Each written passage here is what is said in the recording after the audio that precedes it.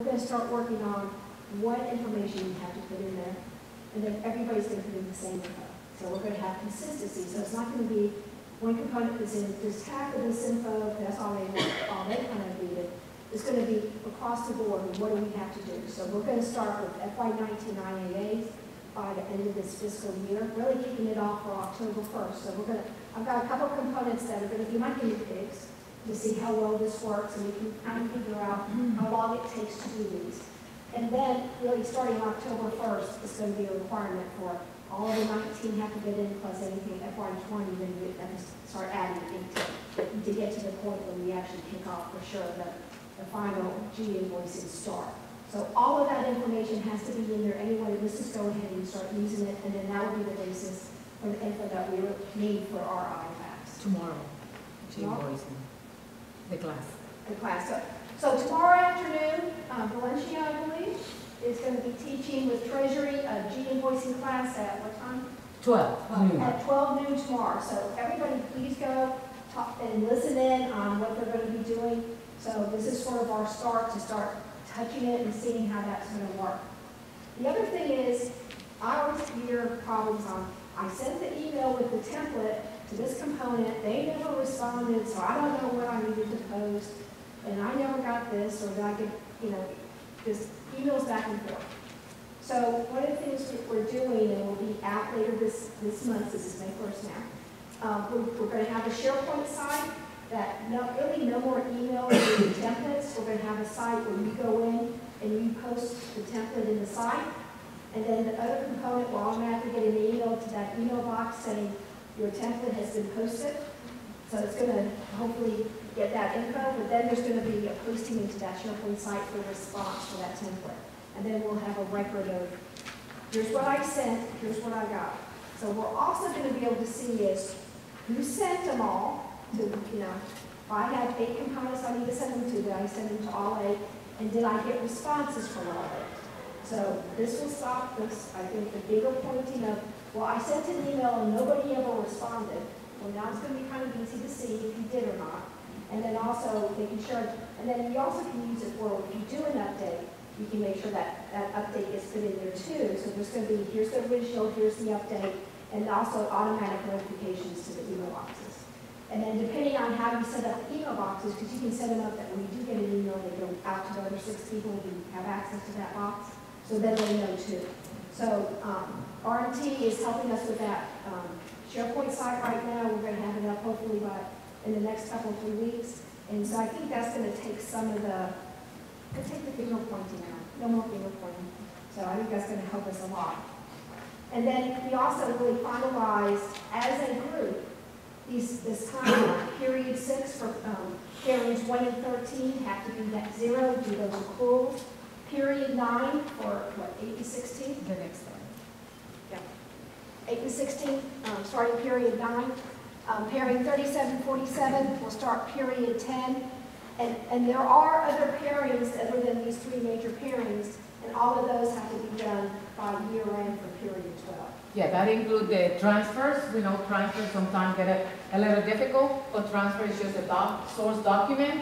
And I noticed this period 6, we have some transfer that they will have little issues, but I'm expecting that for this point forward, transfer should be 0. So is the imputed costs. Imputed costs also sometimes have different, that also should be 0. Those are easy. I think the more challenged one will be the AP, the AR, the advances, and the revenue and expenses. So that's why we put them on a different level so we can work individually with those pairings. Yeah, so Treasury did start this requirement, it has to be 0 as of the end of FY17. So now it will be 2 years at the end of this year. So this is a requirement. So we needed this, basically, if we work towards this, last year we almost got to 0. So we had a problem with one component on the accruals, but I think we can actually get there. It's going to take a little bit of time, and then we're going to have several along the way. That this is definitely doable. And I think, and also as the component side, wouldn't it be easy if everything all your IPACs got posted that month and you didn't have anything hanging out at the end of the month? Think about it. Think how great that would be. So I can only drink. Keep drinking. Hey, I got 9 more years to retire. I will happen before that, so. Okay, so next steps. We're gonna continue, and we're not gonna, and you guys are gonna say, well, you're gonna continue saying the same thing? Yes, we have to communicate. Communication and collaboration among all of us is the key to achieve that 0 balances. So we gotta continue reconciling. When we receive that template, and we got tier done, we cannot say, okay, I'm done with tier, let me go now and do this other. We gotta continue communicating, continue working together, doing this collaboration is very important. We gotta improve the communication using the SharePoint.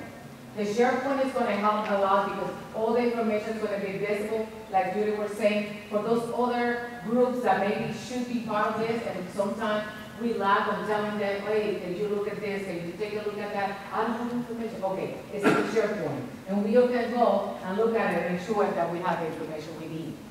As G-invoicing gets a little bit more mature and the functionality expands according to the schedule, because right now we're only taking orders, right? So once we get past that, do you envision that SharePoint is going to go away? I mean, will G-invoicing, based on the information that you're getting right now, be robust enough to eliminate the need for driving things to that SharePoint workflow? Not for a long time. Okay, got it. I think you're still going to have that need because I think you also need that confirmation. I mean, I think you can be able to run reports out of the G-invoicing that says, here we are, but the problem is you're not going to know what is on the component books. So the template's really, this is what I'm showing on my books for this agreement, and then this is what we're showing, so what you'll see in G-invoicing, this is what I have, and this is what I sort of remain in balance, but what is in my books? So there's going to be, I think we're still going to have that need, and then also that's how we're going to communicate. If you do have differences, they go, oh no, I have an iPad, or I charge this staff. And so I think then you can have some kind of explanation. Yeah, I use this chargeback. I just see a chargeback, and sometimes those explanations are not right or the amount wrong. Well, what do you mean the amount is wrong? You know, they don't say, it should have been 90, you charged me 100. So I think we're still going to have that need for a while until everybody really gets used to it. But the idea of the SharePoint side is, like I said, we've got people that are dealing with accounts receivable and accounts payable over in this group. Well, I have 3 other people in this group that are handling my advances. And then I've got these people over here that are handling this. So instead of trying to keep one person being the keeper of the data, the info is going to be there. So when it's time for me, if I'm dealing with advances, and I don't care what they do over there, that I can go download and see where we are in our advances. Where do I need to look for there? What's going on? One more question. Who's hosting SharePoint? I mean, So PayPal. okay. And DoD will have access to it as well? Yeah, They so can pulse if into you're it? going to have component connection access, then you'll be able to get to it. It's going to be a link on component connection. Everybody can see it. And I see SharePoint like a way of communication. That collaboration that we're talking about, communication, that's why I can see it continue working, even though we're going to have G-invoicing, because this is a chance where I can talk, TSA and CBP can talk and say, I don't agree, this is the balances, I don't have the agreement. I see it as a tool for communication when we're talking about the SharePoint. And then we implemented the use of components elimination mailbox, it will help. Because when you see something in SharePoint, you email, instead of thinking, okay, let me email that name, Emma Munoz, that's too long of a name. If you email TSA elimination at TSA.DHS.gov, you're done. So you don't have to think about those names. So we continue using the elimination mailbox, and we continue using the SharePoint. Hopefully, eventually, maybe when I retire, might not. But for now, I think we're going to keep using it for a little bit. She can't retire till I do, and that's 9 years. Any other questions? So going into G-invoicing doesn't, when you go into production, you're open to all trading partners, not just DHS. Yeah, yes. Yes. Fine. So which is what your we're going intent. to do is, once we kind of get that within DHS kind of set and settled in our process working, we're going to start going out, we're going to start working with GSA. We're going to hopefully work with the Navy, because Coast Guard has a lot of stuff with the Navy that have issues. And then any other, agencies, and then we can start working with them and kind of say, hey, this is what we have. This is the email box that you can use when you send this information. So So are you centrally going to deploy G-invoicing for DHS? yes. Are you centrally going to deploy G-invoicing for DHS? Yes, so for financial management, we are overarching, managing G-invoicing from a DHS-wide perspective. So we need to be consistent. So you gotta have how TSA invoices needs to be the same as Coast Guard, needs to be the same as CDP. So we can't have everybody kind of doing everything. So that's one reason why, as we're doing this, we need to have consistency, consistent processes as we go through. And then also with the JPMO, that's part of that too, that there's a standardized process going through. All this Well, that's is, kind of what I was getting at, is we don't really have a standardized process. I'm with FEMA, so I'm in charge of doing this for Well, FEMA. And we yeah. did the implementation, the draft implementation plan, and we submitted it to DHS, but we haven't had a meeting since. well, we're just kind of just starting, because that, I think, if you go to the meeting tomorrow, I know. they'll let you know that we've got it, and as DHS go and send the treasury, this is DHS's plan, and we're not quite there yet. Yeah, no, we're not, we're in the progress. And it's So gonna we're take, going it's step by gonna take some step. time. Yeah, and the presentation tomorrow is gonna be very good. It has A lot more background detail. with So- DHS. Yeah, I'm gonna get into it much, but I was just wondering if when you get the plans, are you really gonna review them and make sure? That's what, Valencia will talk about that Yeah. tomorrow at noon. So we have received the implementation plans, we still have not received them from all of the DHS components, but we're in the process of reviewing the implementation plans, and then once we sort of kind of get an idea and gauge what every component is with G-invoicing, right now, we're just trying to get everybody up to speed with G-invoicing, because some people have no knowledge, some people have some knowledge. So once we get everybody up to speed, we will start identifying timelines and deadlines that components would have to adhere to. So right now, we're just trying to gauge what every component is, and then we will start giving out deadlines and standards that you guys can follow. I mean, we've got system issues that some of the components have to get to. You know, Coast Guard needs the new system. That'd be nice, yeah. Any other questions, concerns? Let me go to the Well, last. just Yes, more go ahead. informational. Is anybody actually using G-invoicing yet for the available technology? So as for instance, have you got a population set of agreements that have actually been inputted into G-invoicing yet, even if it's just a few? No, so we can't do that until we get signed Yeah. up with Treasury. There's all sorts of steps on that.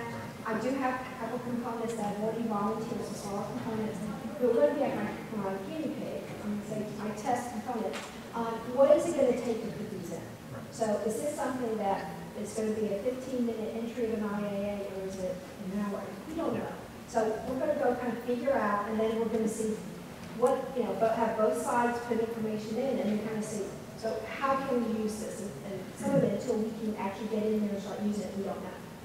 Another thing too, on the deadlines, just for your awareness, with the pilot that we set up on IPACs, it didn't yet involve G-invoicing, but one thing that we learned is in dealing with the Navy, population is very hard to determine.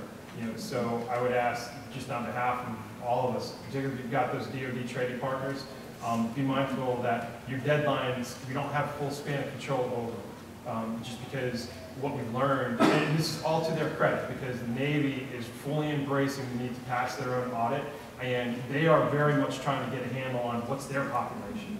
And it's going to be hard potentially for us to meet those deadlines because it's a partnership. So Okay. just for what No, that's worth. That's good to know. Yeah, and we know that that's a problem now, because when I talk about, do you have completeness on your IAA Right. population?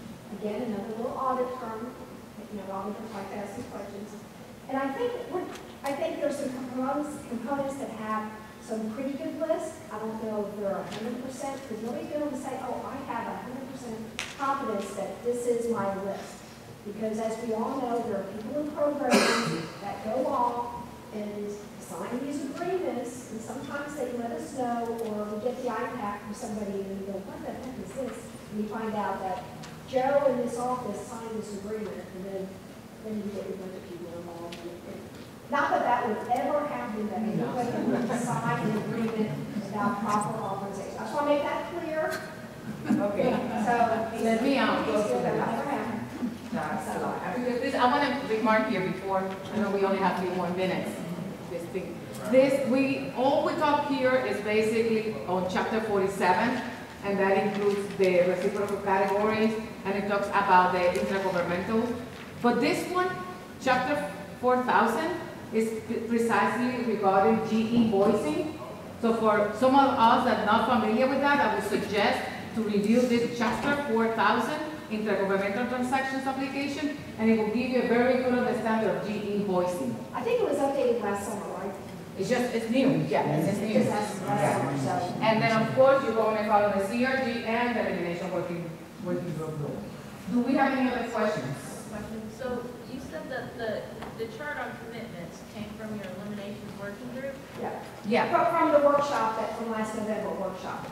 So as a group, we had representatives from all 15 components in there. Yeah. And we talked through, and then we brought up, this is what we would like to do going forward, and all 15 components agreed that they would do it. So can you go back to the other chart? One before. So I noticed like the processing IPAC commitment, the 1st through the 15th. So my team actually sends the IPACs on the service provider side. And I'm not aware of that requirement to send your IPAC. So this is one reason why we put in the CRG, because one of the things we found is we had everybody come to this meeting, but they did not share. As exciting as this stuff is. See, I like to talk about this stuff. So I mean, were the areas that actually do the work consulted? Eliminations But the eliminations people in our office don't do the IPAC processing. So that how can they make a commitment on like, Exactly. I have free resources to And you've send got- all of So that? this is one reason why Just Stacy, check IPAC. this is one reason why Stacy brought this up with the CMOs. Because it's going to take a commitment from your whole organization to ensure that you've got proper staffing to do this and that we want to get to these changes. And so that's why we're starting to get the information out. We're talking here today because I can go and talk to a lot of people. I'm dependent on people of the components to go talk to the other people. Minutes of this workshop were sent out to all the managers. So whether they read them or not, or understood what the implications, I think sometimes they don't understand. They go, oh, that's a great idea, but they don't understand what does that really mean to the people who are processing. So this is our goal for this year. So we've got a little bit of time, and then also the shutdown kind of delayed us a little bit to get some of that info out. So we're going to be working towards that. And I think that is and try important, to figure Julie, out how we can actually do this. to mention that maybe in the elimination working group that we meet every bi-weekly, this work needs to be spread, and maybe you need to start calling other groups, asking other groups to call, so they can all engage in all this commitment. I think it's important this bi-weekly because it's a forum to you to express any concern or any question that you might have. So we one have of to the things finish. we can do to address your issue is that we will pick one elimination working group meeting, and we have them every other week, and it will be specifically on the IPAC process. So we'll send out a notice and say, please ensure your staff and your component who does the IPAC is represented in this meeting, because that's how we found out last meeting that there's an issue with FPS and the timing of when they get their information on when they can actually do this. So what we'll do is we'll set that up in the next month, and we'll have one meeting strictly on this process, the 1st through the 15th. What issues you have, and then we can help, we can work, kind of make sure that everybody has their opportunity, and then we kind of go through that. Jeff has a- Quick question, was the 1st or 15th for just within the department or everything? Just within the department, so we're not gonna deal with the outside right now. Let's get our home all on to clean and set, and figure out how we can do it, and then we can go and say, hey, DHS has this process, it works great for us. We need you to step up and do the same thing for us. So, how we're gonna get GSA to do that, I don't know, but, one department at a time. That's all I know. Okay. Any other questions? I think They're gonna figure this out.